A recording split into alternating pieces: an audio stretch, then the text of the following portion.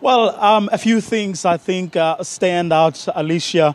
Among those things, one, she had some nice things to say about the president, how in fact his office has been very cooperative throughout. Whenever she asks for stuff, she gets acknowledgement letters, and even in her informal, if you like, casual engagements with him, he's been very supportive of her role. I think that's one of the things that stood out. In other words, making the distinction between the people, she says, are criticizing her, but also I think a suspicion, if you like, that sort of kept on gaining, has been gaining ground over the years, that perhaps President Zuma is not as cooperative as he should be. Today, Thuli Madonsela says, actually, it's the exact opposite. Whenever she asks for things, those things are given. Whenever she communicates with that office, her communication is acknowledged, and processes or due processes are in fact followed, which I think was quite a revelation. Of course, the other interesting thing, or something that also came out quite forcefully, it is that she actually feels that it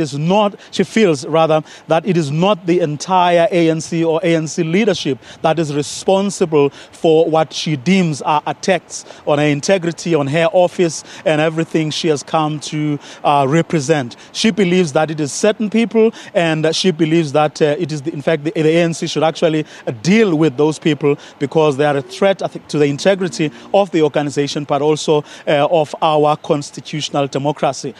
Something else that I think came out quite forcefully is that she is not prepared to let go. She is not withdrawing. She is actually in it for the long haul. She is prepared to say what she feels needs to be said, and she believes that she has every right, and she came up with all the constitutional and legal laws that and provisions that actually she believes she has that give her the powers that she has, and she is not about to relent. And she does believe that she says she's not above the law, she is not above the constitution, and the parliament, in fact, she believes, has every right to rein her in, or to at least ask for explanations where they believe that she may have crossed certain boundaries or she's not doing the right thing. But Vuyo, before I let you go now, have the general questions about the role of the public protector been answered in this briefing?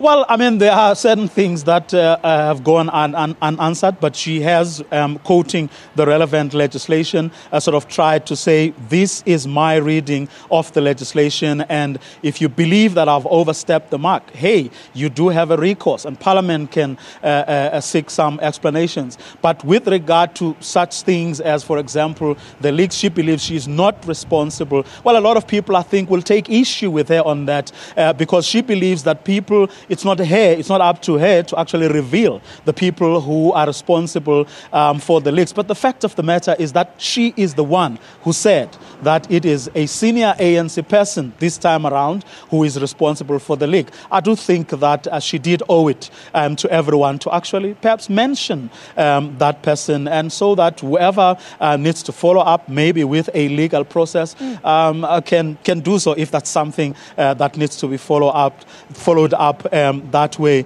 But with respect to her powers, with respect to how she conducts her investigations and how generally she carries herself, she did, I think, try as far as she could to actually answer those questions. Well, I suppose, I mean, the legal fundis and commentators have every right, I think, to bring it to the public's attention if they believe, for whatever reason, that she may be overstepping her mark, or that her interpretation of the law is a wrong one. All right, that's SABC contributing editor Vuyo Mvoko coming to us live outside the Public Protector's office where she was giving a press briefing. We'll return in a short